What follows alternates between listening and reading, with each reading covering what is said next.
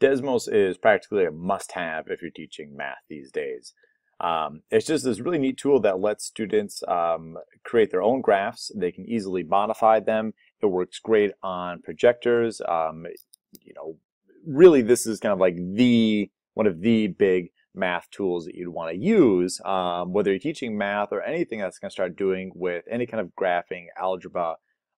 It's got a lot of possibilities. And so there's two ways that you can embed this into your docents. One of them is they have the share graph, and from here then they give you a little embed code. But this only embeds like a static image of it. And so if I click on embed, and it's this code that I want right there, so I'll copy that. I'm going to head back over here. And what this will, once it loads in, is just a simple image of that graph that we had. And so this is really nice if you're creating graphs and you want to show your students what they look like. This is the way to go. But it kind of loses all of the interactivity. And so if you want them to be able to modify the graph, one option is to link to here. Students have their own accounts. But another way is if you just simply copy the URL here, and there's a little bit more technical, but we're going to turn this into an iframe.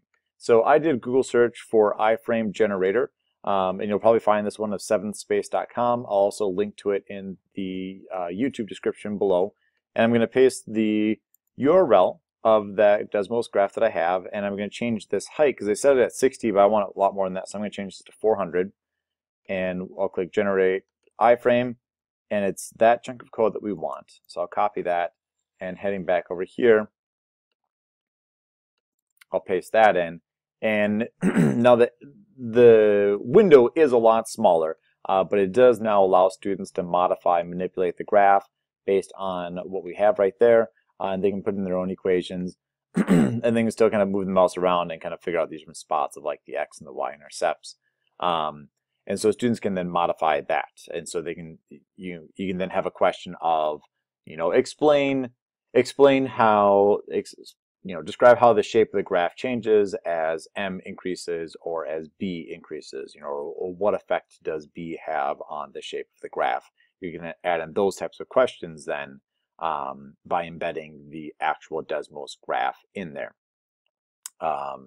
And students can then also edit the list here, and so you can give them some additional instructions from that as well. And so that's how two different ways that you can use Desmos graphs for really kind of enriching any of your lessons that are going to have any kind of algebra or graphing in them.